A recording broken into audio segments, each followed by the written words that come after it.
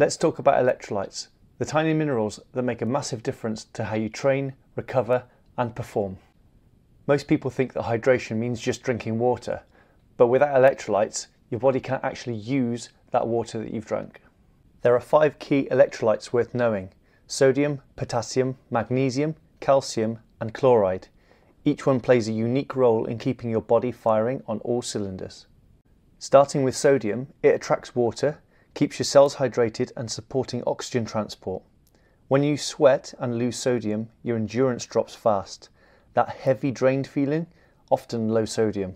Next is potassium. It teams up with sodium to power something called sodium-potassium pump.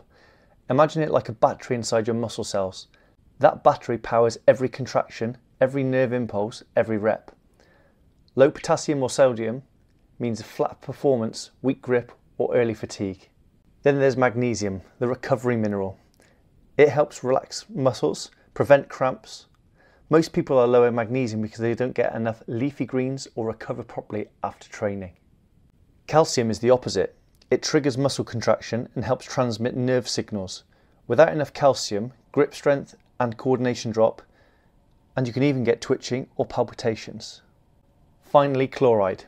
It works with sodium to balance fluid levels and maintain proper hydration throughout your body. So if you're feeling sluggish, cramping up or struggling through long sessions, don't just blame your training, you might be running low on electrolytes.